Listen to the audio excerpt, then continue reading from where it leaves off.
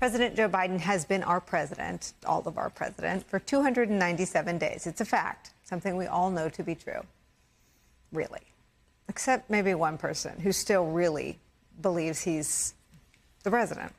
No surprise as to who that person is, but out of all the weird and wild and problematic things that the ex-president has said and has done since his time of leaving office in January, something he said yesterday is truly next level, speaking to the inner delusions of the man who was and so desperately wants to be commander-in-chief again, it appears.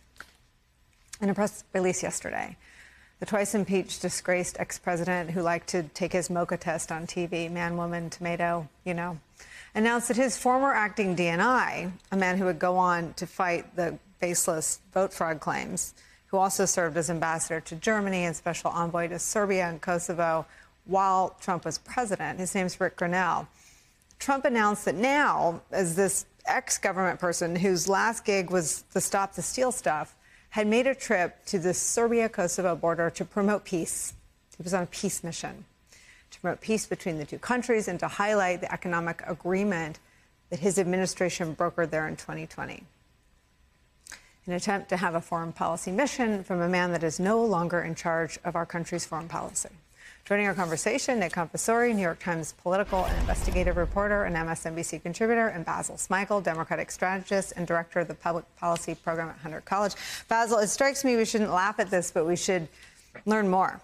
This is part of the lie and of pretending to lead the country. He's got to pretend envoy and Rick Grenell, unclear why Rick Grenell would be part of that. And there are ways, I mean, the Clinton Foundation, I mean, there are ways for ex-presidents to be involved in philanthropy and diplomatic endeavors. This is not that. So we're not sneering at ex-government people being involved in activism. This is something darker. This is like a Barbie house for fake ambassadors that Donald Trump has concocted. Well, you know, I was reading about this not long ago, and a political scientist put it this way, that on the world stage, the Trump presidency, now that we've seen it, we can't unsee it. And that's a problem. It's a problem because his impact on the world, the capriciousness by which he made decisions, has really impacted the global political order. And just as we're starting to get back to some sense of normalcy with the Biden administration, he's looking to essentially undermine not only the current president, but any efforts of other world leaders to try to, you know, bring us back together, if you will. The other concern that I have is that not only does it seem like he's trying to extend this sort of shadow presidency, but that he will also, in my view, carry this not just in terms of interpersonal interactions, but also online. The destabilizing effect of that is something we really do need to pay more attention to. Nick, your thoughts? Well, you know, I saw this story and I thought of countries like Greece that have these former kings and queens who have fancy titles, but spend most of their time in Monaco or the Hamptons. And I think that the president, you know, trying to do his greatest hit, the former president, you know, kind of doing his greatest hits reel from Mar-a-Lago. Look, he did manage to bring a spot of peace to the Kosovo border in 2020. It was no small thing for that region. I think he's trying to relive that. What's funny, though, is, look, if Rick Grenell had gone there and just had a press release or a luncheon with the officials there, I'm not sure it would matter to anybody or anyone would care. It's the press release and the bestowing of the title ambassador envoy that is, you know, so Trumpian and evokes really his history of doing shadow diplomacy, even as president, right? He sent the former mayor of New York City, a private citizen at the time, to Ukraine to negotiate for a deal to get Joe Biden in trouble in 2020. He was impeached for it.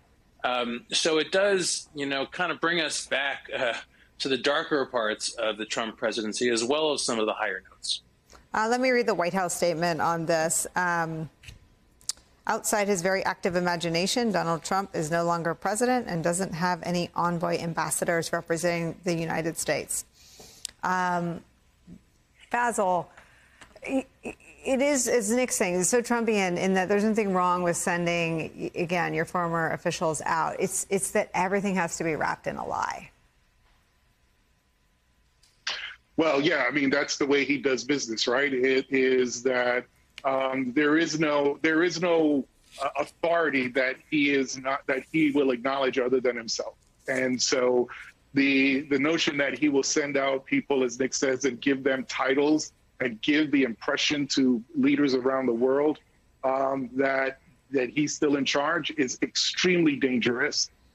It's also dangerous that we don't know exactly where he's sending these people, right? For all that we do know, there might be 10, 20, 30 other trips that these individuals are making on his behalf that we don't know about and that aren't getting reported. And so that's that's something that I don't think we're going to ever get rid of, quite frankly, because that's just how he does business. But it just puts the pressure on the current administration to make sure that that they're solidifying the relationships that he destroyed for all intents and purposes.